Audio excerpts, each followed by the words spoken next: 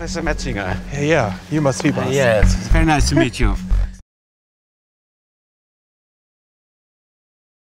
We are having this conversation, and I have a feeling that I Bas Heijne, I'm talking to you. You seem to say in your work that that is a kind of trick, that it's a kind of illusion of the self. Well, let us take an example. We see colored objects around us. Our world is full of colors. They are properties of a virtual reality that is running in your head, a dynamic virtual reality. Now, that model of reality we have in our brain, it says there are objects, they have properties, there is now, and time is flowing in one direction. The physicists have long told us it's all not true. It's not true. You know, there are no colors, there are no objects. Ask any physics professor. Time is not unidirectional in the sense we experience it. And then our brain says another thing. They say, it's me. There is someone having it. And what I'm saying is that self-consciousness is itself a model. It's an internal model in the brain. And that's one of the most beautiful things about consciousness. We all have the feeling right now we are directly in contact with reality. You have the feeling you just look at me. It's effortless. It's immediate. You see me. But it's not. It's a model of you and a model of me, but they are transparent.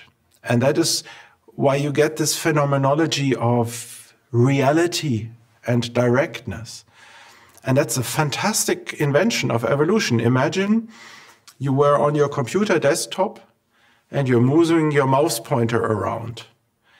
That's not what's happening in the computer. It's a user surface.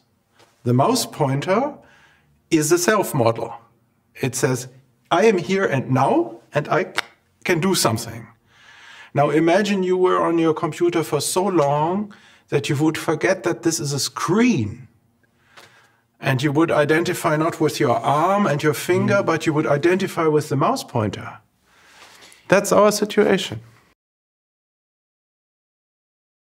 In the next 50 to 200 years, I think the tools are going to get much better and more precise. And we have to ask the question, what states of consciousness do we want? What is a good state of consciousness? Which ones do we want to show our children? Should there be states of consciousness that are illegal in our society? Should the individual have a right to mental self-determination? Or everybody could also ask themselves, what state of consciousness do I want to die in? And can science help me to reach that goal if I've made a decision of how I want to die? If one realizes that the so-called self is nothing more or than a bunch of neurological processes, doesn't it create a kind of moral no man's land? You know, first God was taken away as shown to be an illusion, and then now the self is a kind of illusion. And I think that people will become more fundamentalist. Yes, I think you are very right in what you're saying. Many people don't see this. I think humanity is going through a bottleneck, through a historical bottleneck, and it has two main components. One is, on the outside, we have climate change, and in the next centuries, we're going to have a crisis in the outside world that is completely new, and that doesn't go away.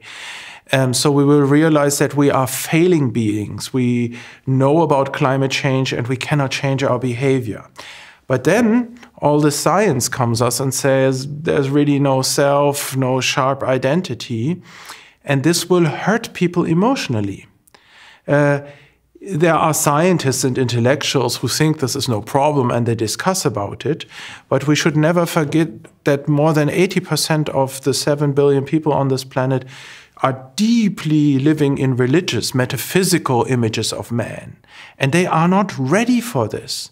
They have never heard of a neural correlate of consciousness, and they don't want to hear about it. And they have never heard about a self-model, and many of them don't want to hear about it. And the information also comes just out of those countries that have colonized and oppressed them in the past. It's a very tricky situation. So I can imagine at least two ways in which this could go wrong. One way could be that many people say, this is too much for me. I need a simple worldview, and we have a fundamentalist backlash. So religion comes back. Another way could be that many people have a vulgar kind of materialism and hedonism, and take the wrong conclusion, okay, this sensory pleasure is all there is, I'll try to exploit my 70 years, and just become very egocentric. So if we have many new ways of changing consciousness and changing self-models, in children, in animals, but for instance also in criminals, imagine you have a pedophile or a criminal, we have these cases, who asks for his brain to be changed. Should we do it? Because the person themselves asks for it. It's just like with a patient who asks he wants to die. Imagine a criminal says, I have done horrible things. I want my old self-model to die, and I want a new self-model to be born. Should we accept their wish or not? So one thing I think almost everybody can share, a Christian, a Buddhist, an atheist, a neuroscientist, a secular philosopher, is that we should continuously minimize suffering in all beings that can suffer, not only human beings. To increase happiness is a much more tricky thing, because the ideas about what that is are very difficult. As Karl Popper once said, the attempt to create heaven on earth has always created hell so far in our history. So maybe we should just be a little more modest and not develop a positive vision of where we want to go, but just face the fact that there is an enormous amount of suffering and confusion on the planet, and always ask, how can we minimize suffering? So I think in a liberal, open Western society, the first thing we should do is to maximize the freedom of the individual. We should be liberal. So I think in our constitution, there should be a right to mental self-determination. In principle, I can do with my own brain what I want to do. Now that is very easy to say. It doesn't cost me anything to say that. Everybody will say, hooray, I want to do to my own brain what I want to do. But then the more interesting and difficult question is how do you minimize that liberty again if you take into account other people's self-models? For instance, if you want to say, I want to be stoned all day, that's my way of living my life, your children also have a right to a father that is not stoned, perhaps, or your wife. You're a taxpayer. So then you also have to minimize freedom again in an intelligent way. So I think we should ask two questions.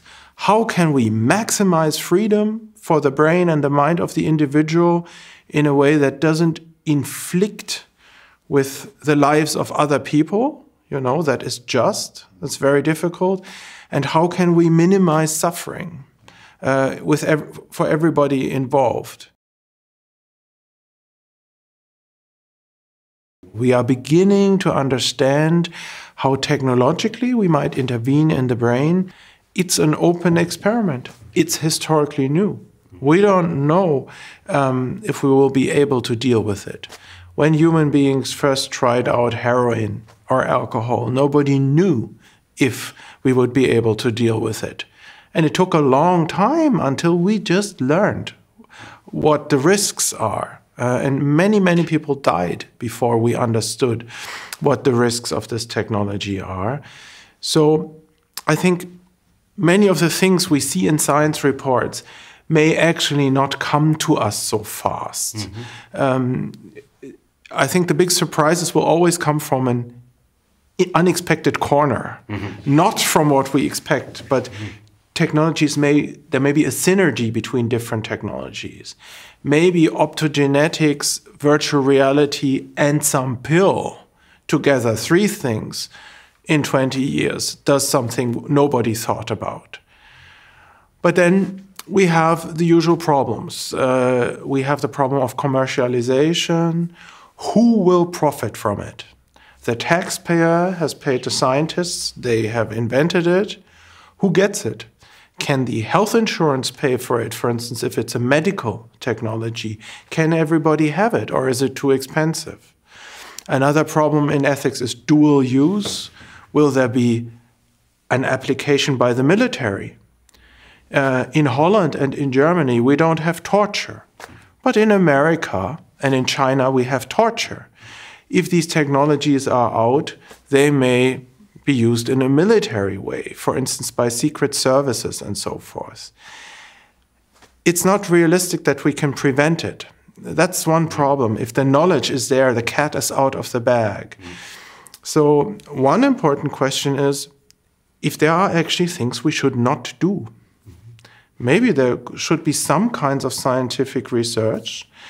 We have parts of this with certain artificial viruses where scientists just say, we'll not do this, it's too risky. So maybe there should be some things that we should not do, because if we learn how to do them, we are too stupid to keep it under control. We have 4,000 years of philosophy on this planet. People have thought about all kinds of things. Is there anything that matches modern neuroscientific knowledge, the thing that is rising on the horizon? And I think Buddhist philosophy, 2,500 years ago, they saw some core ideas, like, for instance, that there is no substantial self. They were the people who said that first, and they were the people who developed technologies, meditation technologies, to try to change the human biological mind. So maybe that's a good starting point, but it's not secular. You know, the Dalai Lama is a very open-hearted person, but he's certainly not secularized. He's a religious leader wearing funny clothes. So the question is, can we find a new way through this between fundamentalism and cynical materialism? I have no ready-made answer, but I think that's the core question.